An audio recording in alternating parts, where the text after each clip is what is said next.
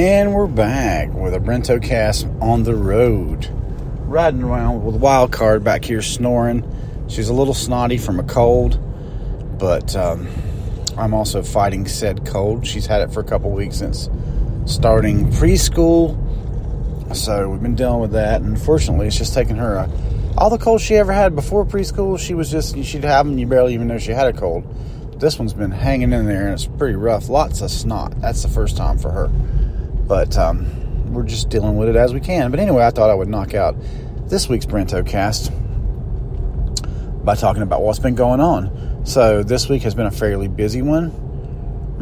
Middling busyness with massage this week. Not quite as much as the norm, but also not as slow as it had been lately. So let's see, went to class Monday night.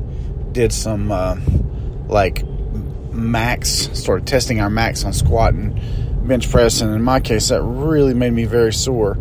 Let's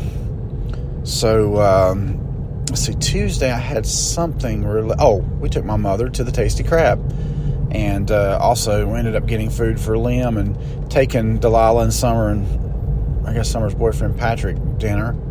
And then Wednesday, which was yesterday of course, I went to the recording studio in Faith and worked with David Harper, working up keys and organ and all that for 3 of the Viho Brothers songs. I also made a small kind of video doc of that, which I have mostly edited, and I'm hoping to share that with those guys because they couldn't be there in person. So that's been my week thus far. Also, Sunday I had a really nice rehearsal with Harrison. I may have mentioned previously that our drummer guy did not show up after all the rigmarole of, hey, can I wait till after my training? Can I wait a month and a half? And all this. And after confirming on Wednesday, he did not show up. He would not respond to my text or my phone call. And that's what you get when you try to get people off the internet. Even though I thought a connection to this guy because his sister-in-law's a customer at our store and he's only 5 minutes away, never could get him to respond. So obviously he decided he didn't want to do it. I mean, at 60 years old, you don't already have a band. There's probably a reason. I don't mean to be snarky, but there's probably a reason you don't have a group of people you're playing with, but who knows? I mean, I don't know the guy. Didn't get a chance to know him. So, but anyway, and an interesting turn of events, I posted some sort of little complaint. Hey, if I were Al DiMeola, and I tagged Al DiMeola, if I were Al DiMeola, I wouldn't have to worry about drummers not showing up. The implication there is, of course, Al DiMeola is a legendary guitar player who, plenty of content in Guitar World magazine about this guy, tutorials on his style. He's just an amazing, amazing artist on the guitar, and he doesn't need an accompaniment to be incredible and do shows and concerts and whatnot. But anyway, he responded back to my post. He said, believe it or not, at Brent Bowers, believe it or not, I've been known to make drummers run screaming to the hills or something to that nature, and good luck, pal. I was like, wow. I confess that having a response from one of my guitar heroes has blown my mind a little bit. So anyway, it was cool.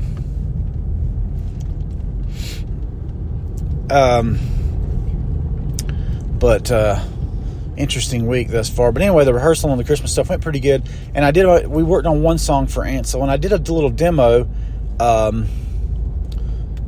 some demo recordings of our Christmas songs in that one song, but unfortunately I screwed it up, and I hadn't been working with that Zoom very often, and so I unplugged my guitar and forgot that, and so we ended up not having separate tracks for some of the things. And anyway, we did get a start on learning and putting together the Christmas show, and I hope to properly record those shows this Sunday at 3:30, presuming everybody can make it. And I'm hearing maybe that Tony might not be able to make it, which is unfortunate, but Tony's... I consider Tony, well, and Harrison too, for that matter, to be just a privilege to practice and or perform with. So, I try to make sure that I'm prepared and hope that they'll do the same. And when it comes to actually practicing in a room, these guys, even Harrison's 20 minutes away. I think Tony's probably an hour away. And, at the end of the day, we're playing lots of times for free or for tips or food or very, very little. So it's not like it's a professional engagement, even though we try to be as professional about it as possible. So I never take it personal when anyone says, I can't make it this Sunday, I got a family commitment, whatever. I know all about family commitments. But I do not like it when people say they're going to be there and don't show. That's where I start getting hard feelings, because I'm like, hey man, you wasted my time. I hurried up a family thing to get here on time for this rehearsal when you weren't going to come for another hour. Why did I do that? Because you were too inconsiderate to be honest about when you were going to be there, or live up to your word, however you want to look at it. But, life's too short to be angry about things like that. So that does kind of miff me, but I'm not going to let it, kill my joy. Speaking of joy, I have really been enjoying digging out these Christmas songs. Oh, on a completely other side of the thing, I am going to be starting a TikTok, because I'm going to be doing some work with Ansel Brown, who has a bunch of followers apparently, some live stuff. He is already beyond that threshold on TikTok where you can go live. So we're planning some live performances with Ansel, and pretty exciting stuff, because I like performing and I like it. I like filmmaking as well. So, TikTok's a bit different for me, but I think we can work into that. But anyway, I needed to have a TikTok account so he could share promotion with me and, promote Bowers Foreman or what have you. So I recently renamed my Gray Bro TikTok account to Brent Bowers Music, and I do not have any, I don't have any actual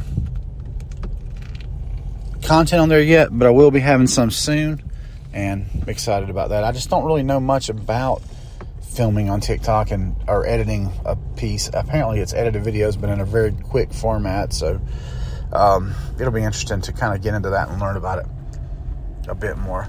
So now we are coming up to the crest. On the top, we're cresting Mara Mountain, and we're driving around the circle drive at the overlook. It's a bit cloudy today, but still quite beautiful up here, and the weather is, of course, very, very nice.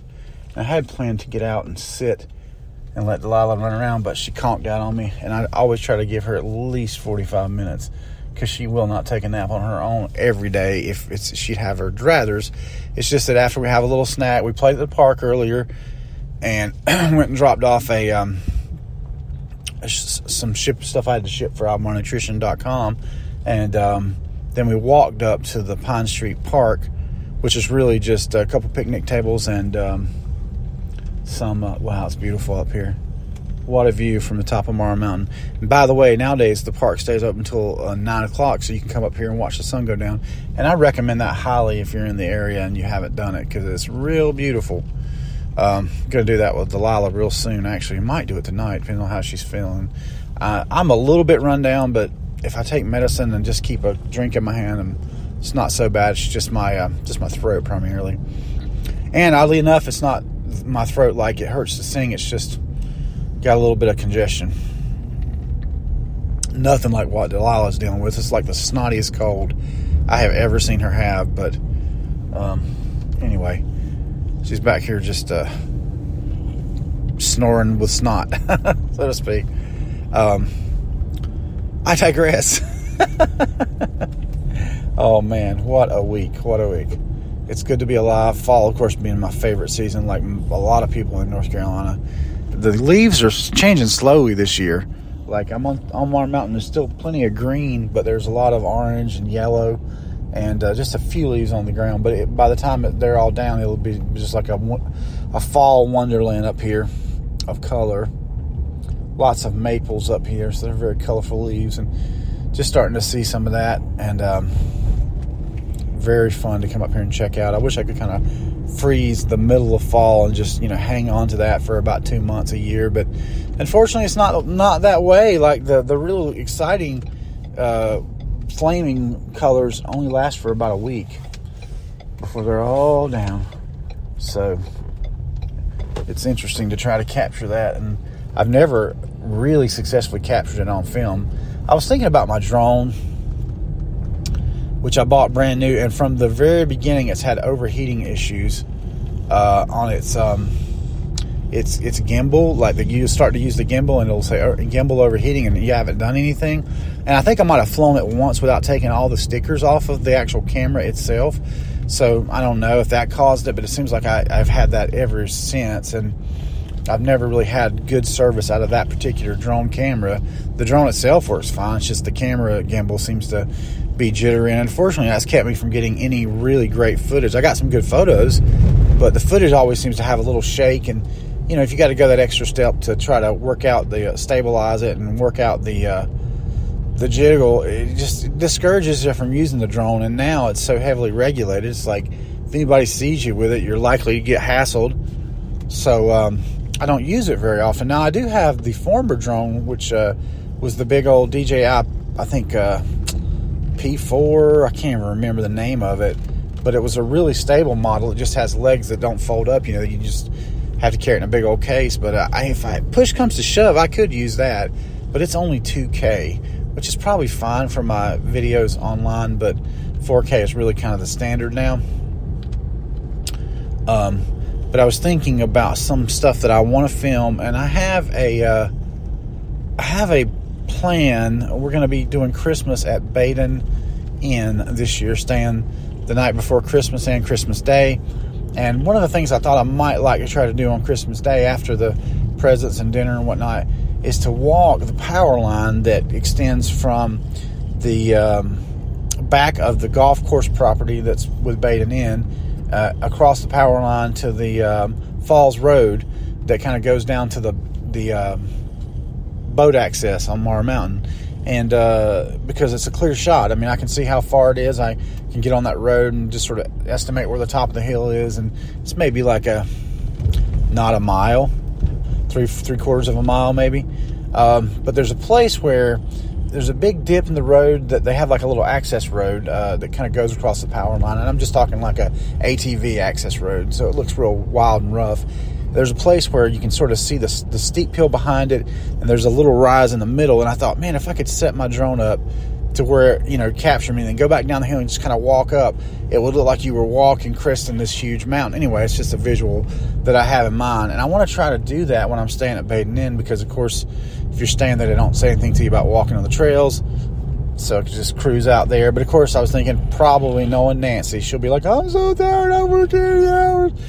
She'll be too tired to mind Delilah for 2 hours to let me do that. So I may be bringing Delilah with me, and that would mean Delilah plus the backpack. We'll just have to see how she's feeling, how she's acting. And she's sometimes fairly independent. Other times it's like, Papa, carry me. I'm like, well, I can't carry you and the backpack, so have to be careful about that. But this morning was nice. We walked from the post office up to the little park there, and there was a little yard display with a blow-up dragon, and she wanted to take a picture in front of that, so I shot a photograph and a video, of course, and it was fun. Enjoyed my time with her, and I really do try to be present for that and focus on it. I hate to see her with a cold. That really crushes me. She's going to be snoring all over this this episode of Brento Cast, I guess. But yeah, man, fall, and she's just growing up so fast. It's just, I keep talking about it, but 3 years have went by like that, and now she's going into year 4, and then there'll be 5, and then who knows, she may not be like Papa's girl like she is now. So I want to really take advantage of the time when she sees me, and if I'm not there, she's like, where's Papa? I want Papa, so I am not trying to take that for granted. They're what do you call it when you throw they're mulching trees right now. And a big old crew out here.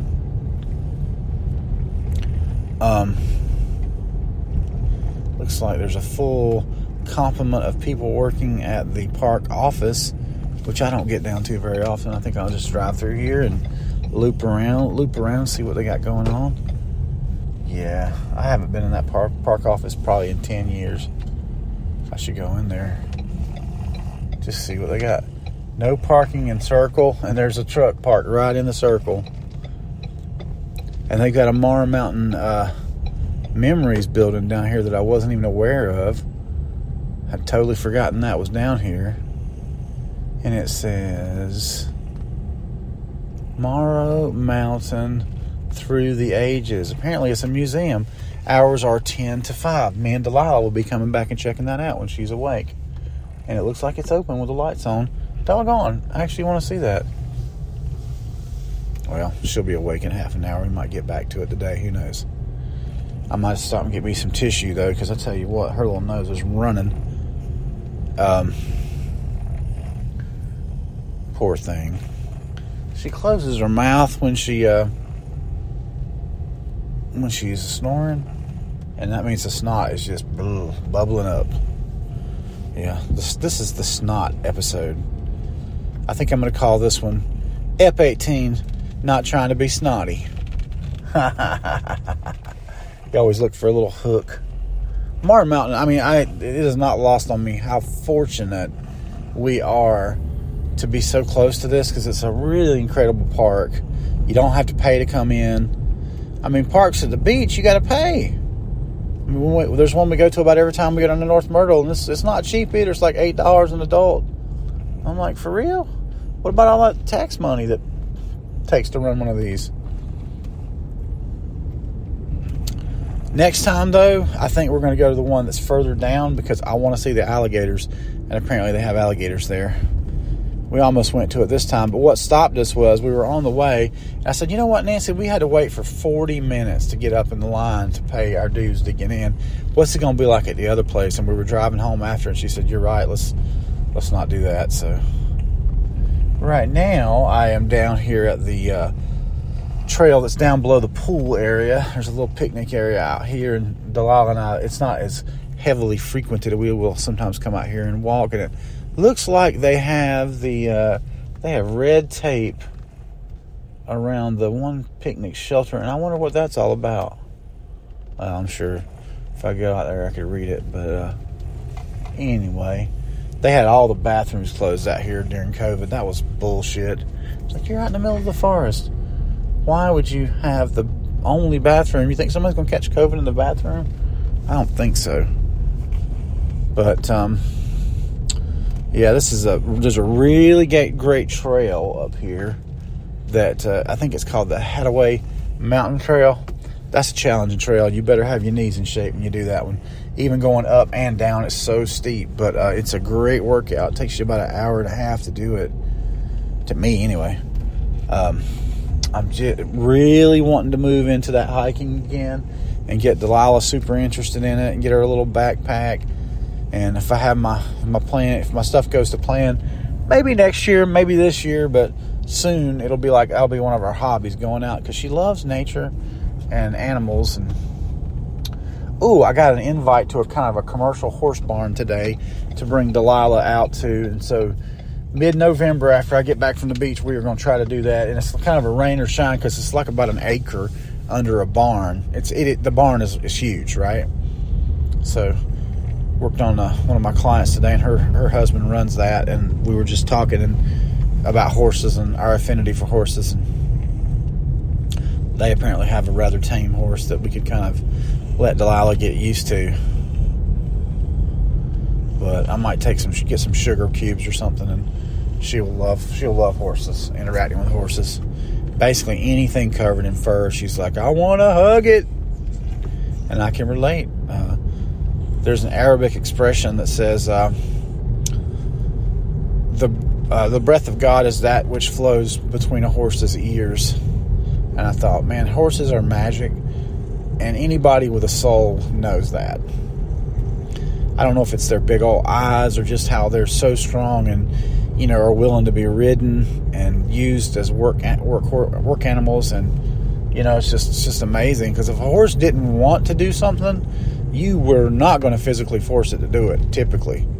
I mean, the bit is just an inconvenience. They don't like it. Not that kind of, you're able to lead them with it, but like as far as making them, ultimately at the end of the day, it's their choice to comply.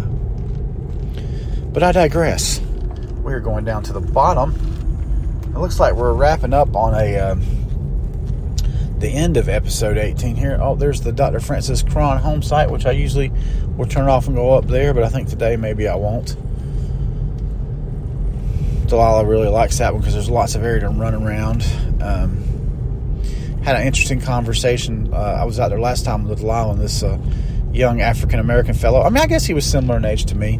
He comes up and starts talking, and he said something offhand about how, probably slaves built that. And I was like, I don't know if that's historically accurate. But it actually kind of started a good conversation, about the Civil War times and stuff. And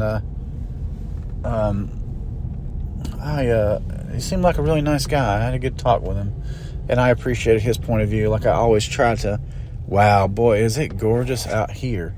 We're down at the boat launch now, and there's a big area up here that's just completely open, and you can just kind of wheel around if there's nobody here. You're not supposed to park on this side. It's the lower boat launch onto the... it's actually the side of the original Petey River Ferry. And you can get a fantastic view right across the river, which doesn't even seem about like 2 football field lengths. So you can see the houses on the other side are really good, what few there are, because it's heavily restricted. We're kind of at the area where the restricted stuff starts, and there's just a few houses north of that. But beautiful, beautiful, beautiful out here. I'm going to just chill here for a second. I figure she'll be waking up any time now. But running a little bit long this week. So anyway, I guess the plan for the rest of the week would be probably take Delilah to dinner somewhere tonight. She'll stay with us tonight, so that means we got play times. Probably watching a lot of episodes of Cuphead on Netflix because that's her jam right now. Got her a Schleiber. Schleiber makes these really anatomically accurate little plastic animals, and I got her a little set with a couple dogs and a little dog house and a little fence, and so we're going to play with that when we go back to the store. I know she's going to just completely dig that because I got her the cat one, and she absolutely would not leave it. Like, it had to go with her wherever she went. So she'll be probably taking that home tonight. And then we also got Play-Doh, but I'm going to use the green Play-Doh to set up a little bit of a little yard area and set that fence on. That's my plan anyway. I may take some video of that. Who knows? But yeah, so you can check out BrentBowers.com, the weekly vlog, to see what happens after today. But this weekend, we have tickets to a concert at Baden Inn. A jazz trio is playing. And it's like a dinner and a concert sort of thing. And they do that once or twice a year. And we actually played at one that was sort of geared toward a benefit earlier in the year. That was a great experience. And I saw how they did it, and it made me go, next time I do this with somebody else, I'm going to just come and be a spectator and just enjoy it. But, yeah, as far as I can see, everything looks good, and we're on track to have a really good Christmas. We're supposed to go down to North Myrtle, just Nancy and I, for my birthday. And the big thing that we're going to try to do this time is go to that, like, the medieval times, like, dinner and a show kind of thing. And the Pirates was so good. If the medieval times is half as good as that, and I think it will be interesting to me because I know they joust and fight with armor. I'm into it, man. It should be amazing. I'm going to get some great footage of it. So, yeah, I'm just chuffed to be living the dream, man, living my best life. I'm trying to get back to working out, doing a little bit in that regard, trying to eat right, doing a little bit in that regard. Although when I feel sick like today, I tend to slip off the diet a bit, but that's just because it makes me feel, physically feel better to have a little more carbs. But typically leaving those carbs alone, not eating bread. Still eating pretty good, but, not eating bread. Trying to stay away from sugar in general. Like I said, been a little slacker, feeling bad. But, yeah, I don't feel really sick, so I'm thankful for that. It's just that I don't feel also inclined to go out and do extra physical stuff while I'm feeling this way. But, yeah, I'll be winding down to the end of that class. I was just thinking we might not even be able to make that final class because I think we'll be getting back from the beach on the same day. But, I don't know. All is well. Just picked up a tutorial and digital brush pack from jazzastudios.com because I'm really trying to get into digital painting, and I've got my big tablet now. Well, it's not really a tablet, it's like a screen you draw on, and I need to learn that technique. And still struggling to get my Oswald product through DAZ 3D, but it is in full testing, and they've given me a first round of feedback, and there was quite a lot of it, and my contractor that I commissioned to do this work is making those fixes for me, so I hope I get that guy out. I don't think he's going to hit by Halloween, but I'm not stressing it. As long as I make my money back in the next year, I'm okay with it. But that's what's going on this weekend, and hopefully we'll have a nice rehearsal with Harrison. Oh, by the way, Saturday, they're doing some event back at Gold Hill and having wood-fired pizza. I think I'm going to run up there, get a wood-fired pizza, and just hang out and see how big that is at the Backstreet Mercantile, because the following weekend we will be playing. I need to make that evite, whatever, on Bowers Foreman today. And then also I think we'll be doing maybe November the 16th. I don't know, man. It's a lot of studio dates, a lot of performance dates, trying to make us have a really active end of the year.